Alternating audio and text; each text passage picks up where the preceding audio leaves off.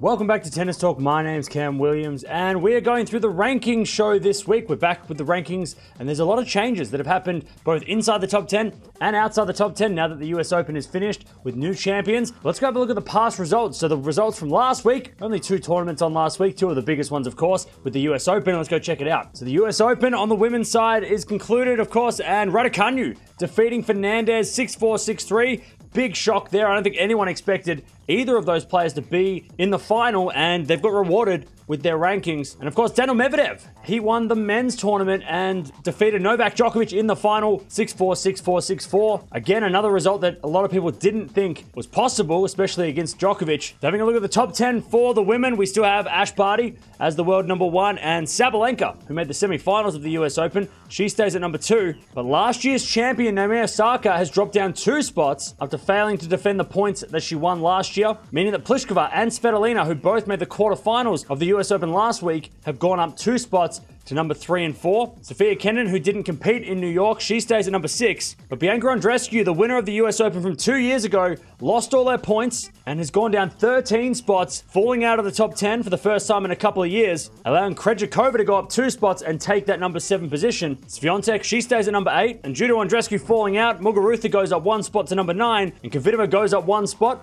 rounding out the top 10. Having a look at the WTA Finals race, the race to Shenzhen, and over the next couple of weeks, players will start qualifying for that end-of-year championship. Ash Barty, she stays at number 1, but Krejcikova, she goes down 1 spot, even though she made the quarterfinals of the US Open. She goes down 1 spot, and Sabalenka regains that number 2 spot after getting to the semi-finals in New York last week. Pliskova stays at number 4, Swiatek at number 5, but we have a new number 6 with Maria Sakkari going up 7 spots after making the semi-finals in New York last week. She goes up to number 6, pushing down Osaka to number 7, Muguruza to number 8, and Jabeur to number 9. And Pegula falls out of the top 10, going down 5 spots thanks to a lot of players having good results and overtaking her in the rankings, meaning that Pavlyuchenkova gets back in at number 10. Having a look at the couple of players that have gone up in the rankings, and of course, we've got to talk about the 2 finalists in New York. Rocketed up the rankings, Raducanu. She, of course, won the whole tournament. She's gone up 127 spots to number 23 in the world, which is obviously a career high for her. And Fernandez, she's gone up 45 spots to number 28 in the world, and that is also a career high for her. So both players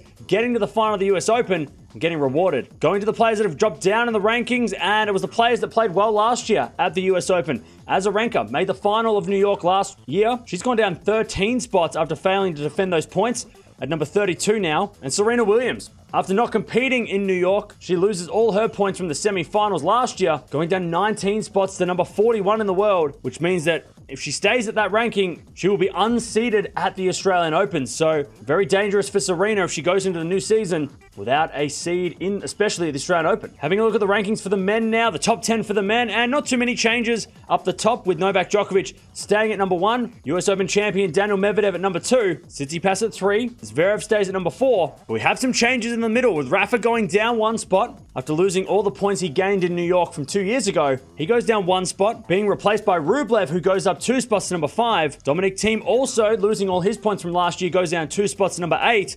And Berrettini goes up a spot after having a really good tournament last week, getting to the quarterfinals. He goes up to number 7. Roger Federer, he stays where he is at number 9. But Denis Shapovalov, he drops down 2 spots out of the top 10 for the first time in a couple of weeks, being replaced by Casper Ruud, who is into the top 10 for the first time in his career, so another career high ranking for a next-gen player. Having a look at the race to Turin, the race to the ATP Finals, Novak Djokovic stays at number 1, already qualified, of course, for the ATP Finals. But Daniil Medvedev, he takes the final Tsitsipas' 2nd spot after winning in New York, with Tsitsipas going down to number 3. But despite this, both players have qualified officially for the ATP Finals. So Djokovic, Medvedev, Tsitsipas, they're all going to be featuring in Turin. Zverev is at number 4, but he is very close to qualifying himself for the ATP Finals. Rublev at number 5, Berrettini at 6, Ruud at 7, Hurkacz at 8. We have a new number 9 with Felix Auger-Aliassime going up 5 spots into that number 9 position after making the semi-finals of the US Open, pushing down Sinner to number 10,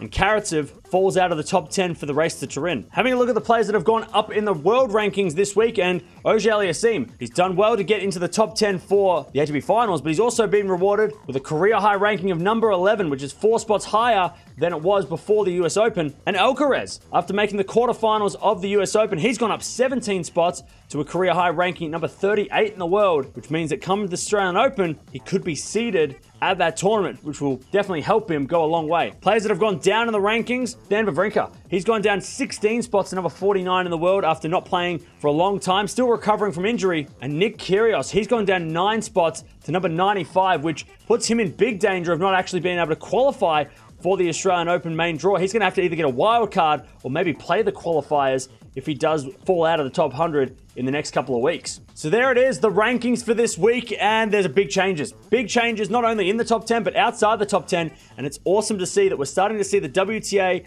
ATP Finals starting to take shape, starting to, hopefully with the WTA Finals being played, starting to take shape with some of those really exciting new players. Raducanu, she's not too far out of the top 10 for that race to the Shenzhen, and also Fernandez. So who knows? Who knows how it's going to play out in the next couple of weeks? Of course, we've got Indian Wells coming up in about a month's time. But let me know down in the comments below. Who are you most shocked about maybe going up in the rankings or maybe going down in the rankings? I know Serena Williams being outside of the top 40, and we don't know if she's going to come back and play in the next couple of weeks. She might not be playing for the rest of the year. She's a bit of a shock for me. She might be unseeded when we go to Australia in January next year. So with the major tournaments done for the year, players that did well at the US Open got rewarded in the rankings.